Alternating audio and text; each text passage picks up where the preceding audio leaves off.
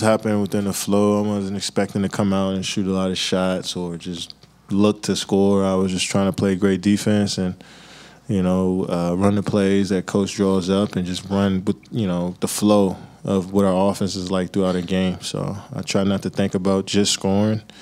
But, we struggled to shoot the ball early on, and I felt like I had some good looks. And, I just started asking for more of them, and, I was able to knock down some shots for us. Just tried to play hard defense, try to rebound as best as I could. And if my shots were there, just take them patiently and with poise. And, I found some good spots, and my teammates did a great job of setting screens for me, setting me up. Coach did a great job of calling plays for me, and I just tried to come through and be aggressive just to do something, So, but my main concern was defensive effort and intensity and rebounding. Kevin, when you took that big shot, that big three, Draymond turned around and was like roaring right in your face, yes. And you looked completely calm. Is that being in the zone? Can you describe what your feeling was? Is that the poise you just mentioned? And also, were you aware, or how soon were you aware that there was a similarity between last year's shot? Don't get me wrong. Every time I make a shot in the NBA, I get excited.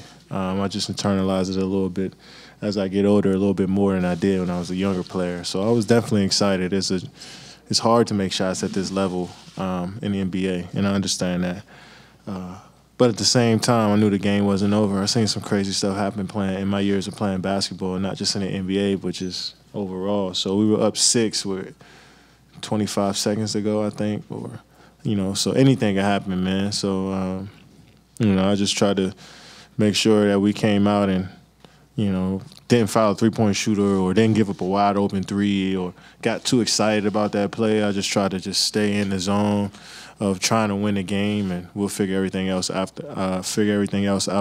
after the game is over. So I'm not done playing basketball yet, so I don't really look at these as defining moments. I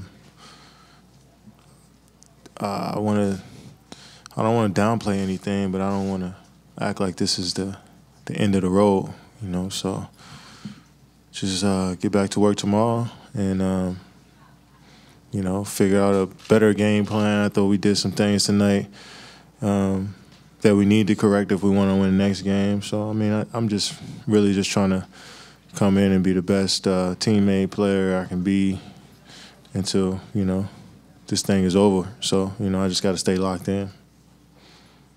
Back right. Kevin, Reed Forgrave with CBSSports.com.